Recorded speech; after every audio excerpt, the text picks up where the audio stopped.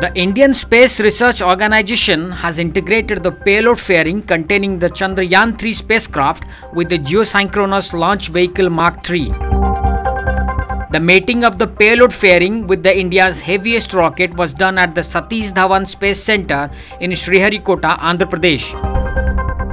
ISRO is slated to launch the Chandrayaan-3 mission to the moon on July 13 as it looks to explore the geology of the only natural satellite of Earth. The 3,900 kg spacecraft was first encapsulated in the payload fairing of the rocket at the U.R. Rao Satellite Center and was then moved to be integrated aboard the rocket that will push it outside Earth's orbit, setting it on a course to the moon nearly 384,000 km away from Earth. This ambitious mission follows the Chandrayaan-2 mission, which crash-landed on the moon's surface 4 years ago in 2019. The Chandrayaan-3 mission will explore the southern polar region of moon and will attempt to soft land on the lunar surface, making India only the 4th country in the world to reach that milestone.